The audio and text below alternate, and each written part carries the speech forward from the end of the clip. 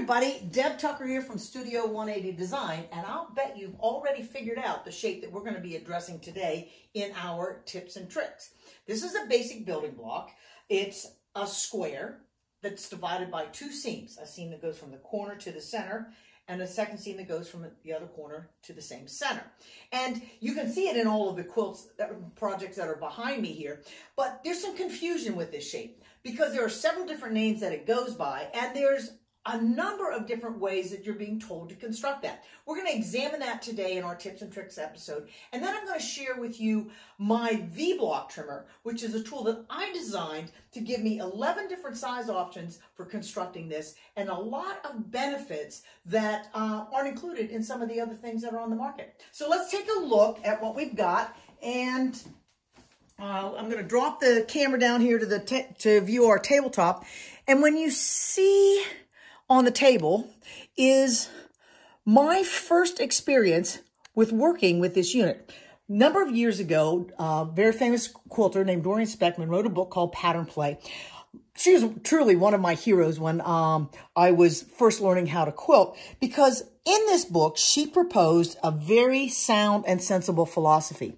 And the philosophy was that if you learned how to make these basic shapes, you could take those shapes, mix them, match them, arrange them, and rearrange them, and literally create a lifetime worth of quilt designs. And these shapes are the driving force behind so many of the tools and the techniques that I've developed under the Studio 180 Design name.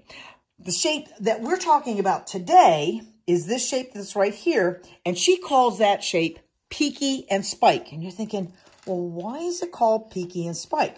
Well, when you look at her description of the shape, what you're going to see is she simply named the triangles that are associated with the building of this unit. Remember, this is a square that has a center and two side triangles. She named that center triangle Spike, and she named the two side triangles Peaky. And she just did that so that she could easily identify these in her books and in her instructions. I named this unit a V-block because when you see that unit, it looks like there's a letter V inside the square. And the other name that you're going to see quite frequently with this is called triangle in a square. So don't let names confuse you. The shape is the same. It's a square with those two seams. The seams are going to go from the corner to the center. But what happens is, because this is not a 45-degree angle, those seams on the unfinished units don't go right into the corner like our half square triangles and our quarter square triangles. They're offset a little bit. And that's an important element to know and to be aware of when you're building and working with these units. So let me take a minute. I'm going to clear the deck here, move this out of the way, and I'm going to bring in some patterns and some books that are giving us different ways to go about building those, what I call V-block units. Now, if I call them by the wrong name, let me know. I'll try to make it straight here and even, and we'll get the focus adjusted. All right, this pattern I liked a lot. I actually made one of these, and that was in the quilts that you saw behind me in a recent issue of American Patchwork and Quilting. It's issue number 178. And when we look at the project, we see that there are indeed several V-block units in there. When I look at the instructions, they're telling me to make that unit be 6.5 inches with all the seam allowances included, which means it's going to be 6 inches. But they go on to tell me to build that unit using a paper foundation pattern. Now, that's all well and good. They told me what size this is going to be, but sometimes you may have a project that recommends that you build the shape with paper foundation, but they don't actually tell you the size that the shape is going to be. It's quite easy to figure that out. If you're working with paper foundations, simply measure from the inside point to the other inside point, and you'll have the finished size. And if you measure from the outside edge to the other outside edge, you'll have the unfinished or the cut size of your unit. Important elements, no matter what you're going to, or how you're going to build those units that make those long, skinny stars. Another pattern, also by American Patchwork and Quilting, they actually call for 2 different size options of the V-block unit. And both of these size options, when I measured them, were kind of unusual. The larger one measured 4.5 inches, finished, which meant the unfinished size was 5 inches, and the smaller one was 1.5 inches. And you know, those two sizes, things that finish to 1/2 inch increments, are not usually covered in most tools that have been developed for this. As a matter of fact, my V-block tool is the only tool that I could find that actually deals with those 1/2 inch sizes. And again, paper foundation piecing, if you're going to go ahead and use that, can be very accurate for your project and for the building of your project. It does tend to be a little bit more time consuming. It does tend to be a little bit more wasteful. And what drives me crazy about paper foundation piecing is the fact that I have to sit there at the end and tear out all the paper that's used to create the quilt top. Not for me if I can find another way. There are also authors out there and designers who try to do something different, or maybe think that they're building units more easily or with another method. This is one of those samples where they were telling me to build this unit with not triangles, but with squares, lots of marking, lots of unusual placement, lots of bias edges around the outside.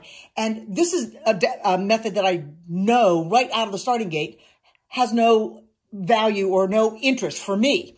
But what I really wanted to point out here were some of the block designs that this designer incorporated that V-block shape into. I was amazed. And some of these I have never even thought of, but I'm going to try some in my future projects for sure. So take the good out of every book and pattern and set of instructions that you see along your quilting pathways.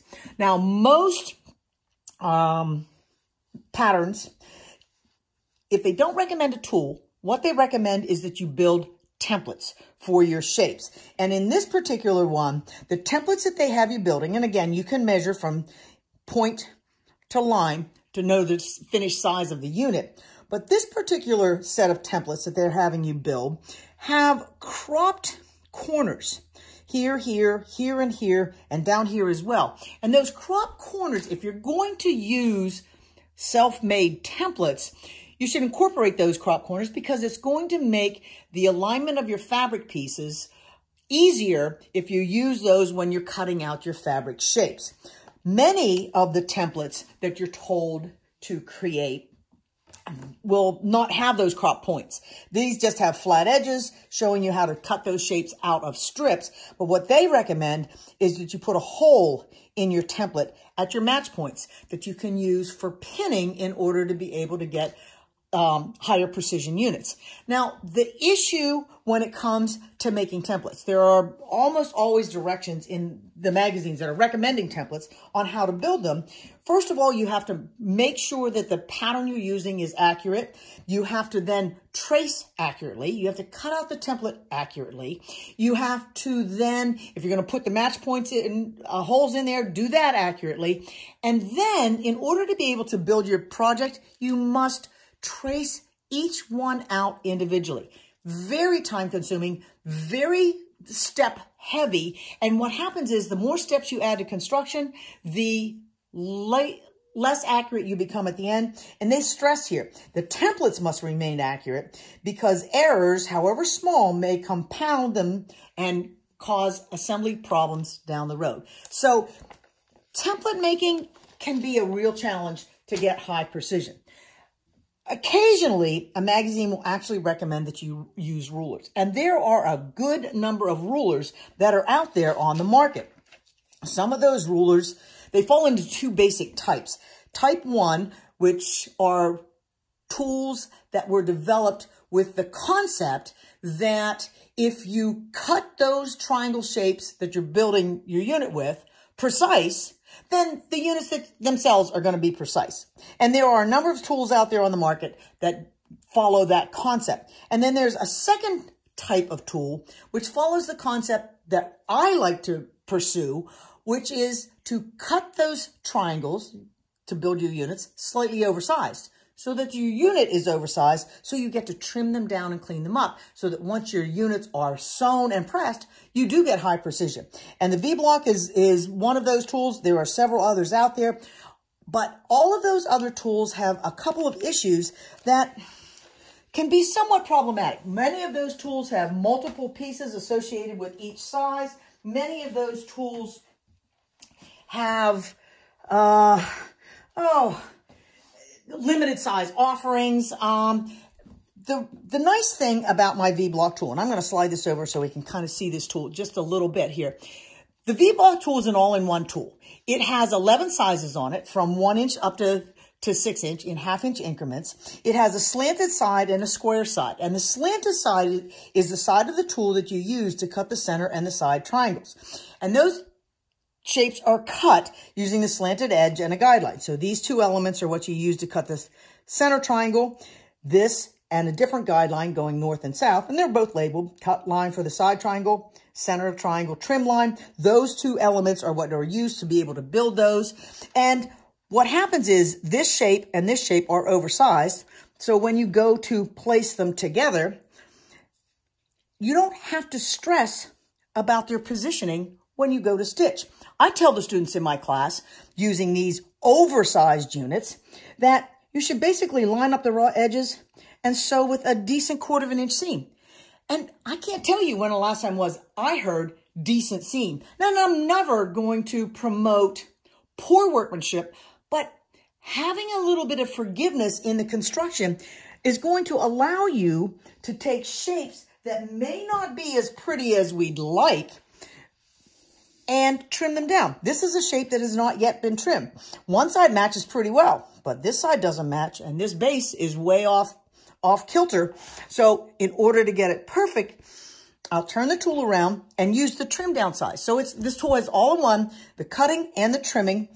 There are guidelines here that will line up with seam lines here, positioning the tool precisely over the oversized unit and allowing me to trim the shape down to an accurate size by trimming this way and this way. And what happens is when I do that trimming, the placement of the lines on the V-Block position that seam so that when you trim the corner, let me find a cutter here. I'll actually go ahead and trim this just like I do at the shows. And many of you have heard me say this if you visited me at the shows. But when I trim up and I trim across, it cleans up that corner and positions that seam so that when I stitch my 1/4 inch this way and I stitch my 1/4 inch this way, I actually get to keep the points in my project. Now, this is a very brief demonstration of this tool. To see the step-by-step tutorials on how you cut those center and side triangles and how you do the trim down and how do you figure out what size strips to use